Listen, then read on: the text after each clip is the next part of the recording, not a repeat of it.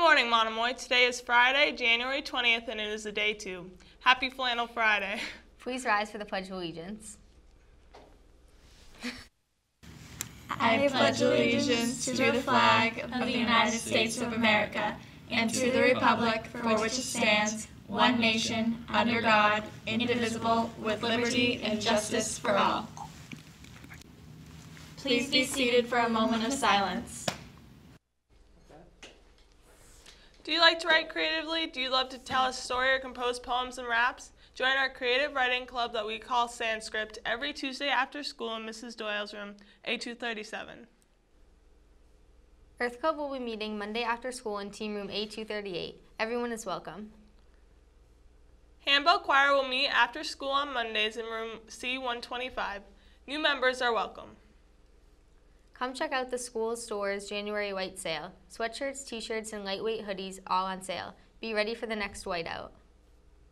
Winners of the 8th grade Accelerated Math Classes Scaled Object Competition are Most Realistic, Lizzie Kane. Most Creative, Kaya Cole and Sarah Messenger.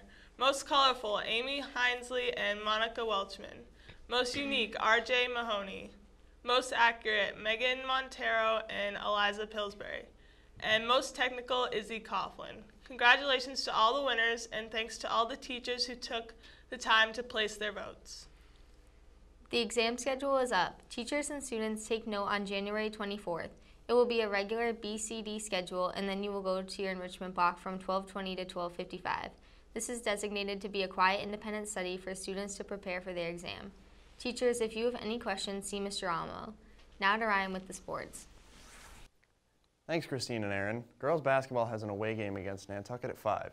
And tomorrow, boys hockey has a home game against Boston Latin at 7:45. And girls hockey has an away game against DY at 7:10. Now to Christine with the lunch.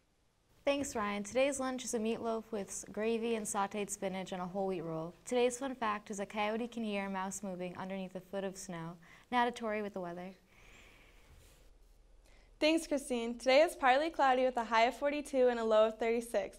This weekend is looking cloudy, and when we come back on Monday, there's a chance of rain. Have a fantastic day, folks.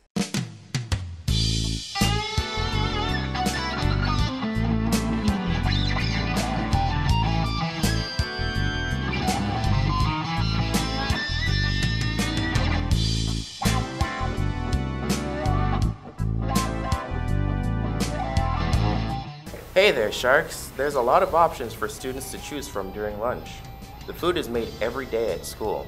The best part about the lunch program is that it's self-funded, so the money spent on lunches goes right back into the program. If you haven't tried the lunches, now's a good time to start.